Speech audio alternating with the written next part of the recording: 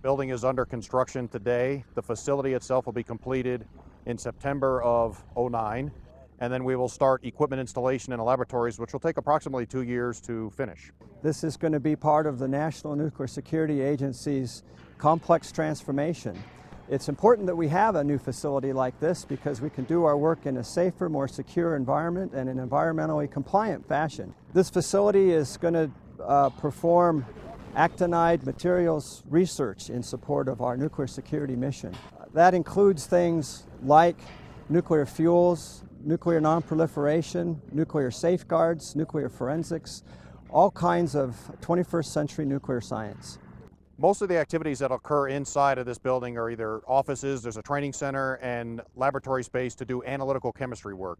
Very low hazard activity inside of this building because it is just a radiological laboratory, so not significant quantities of material inside. This building will do the analytical chemistry work after samples have been prepared somewhere else.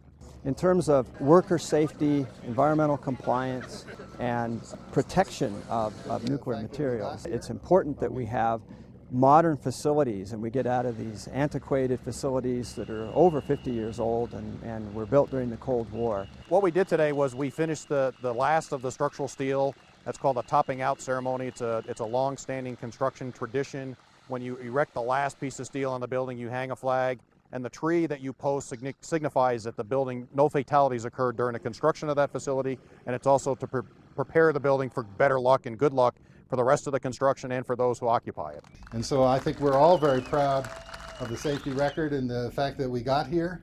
We want to keep that going into the future and get this building done and get it done on time. And we're excited because we are all looking forward to phase 2 as well, so that we can get started on that as soon as we get the design done and ready to go.